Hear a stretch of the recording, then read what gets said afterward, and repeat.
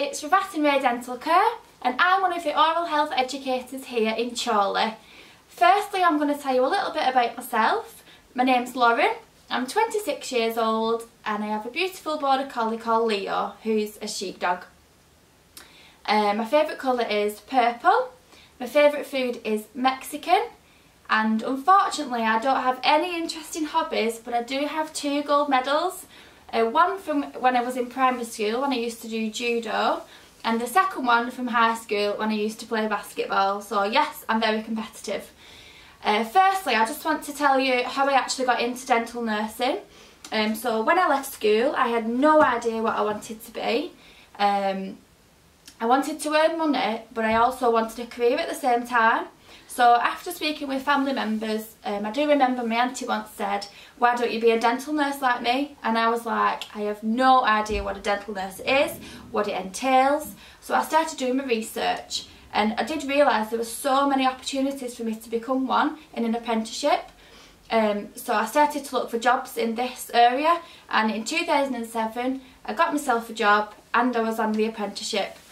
It took me 2 years, so in 2009 I qualified and I got my NVQ level 3 dental nursing qualification, and here I am. So after 3.5 years of being a dental nurse, I did decide I wanted to progress my career.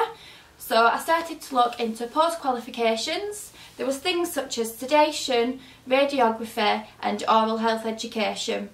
I decided to go for oral health education as I feel it's something I'm really passionate about, and I would like that knowledge so I can pass all that knowledge on to other people and help other people.